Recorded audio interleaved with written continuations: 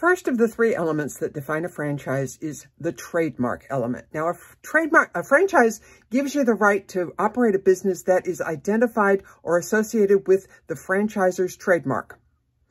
It also gives you the right to offer or sell or distribute goods or services or commodities that are identified or associated with that trademark.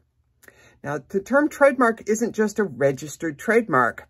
It can also be a service mark. It can be a trade name. It can be some advertising or commercial symbol that is not even mentioned with the USPTO. And this is generally called the trademark or the mark. Also, interestingly, the franchisor does not need to own that trademark. They do have to have the right to license it, but they don't have to own it.